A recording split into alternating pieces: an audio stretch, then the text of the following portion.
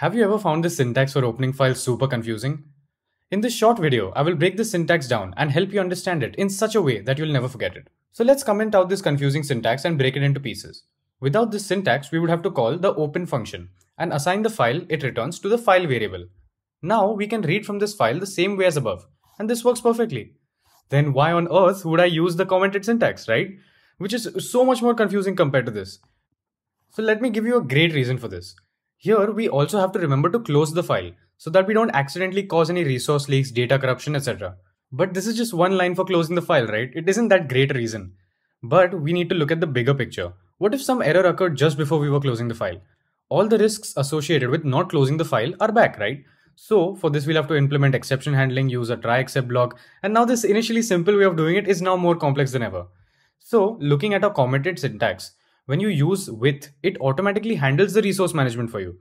It ensures that these files are closed even if an exception occurs, basically making it more reliable. So in totality, this syntax first opens the file, assigns it to the variable file, which you can then freely access within that block without any exception handling.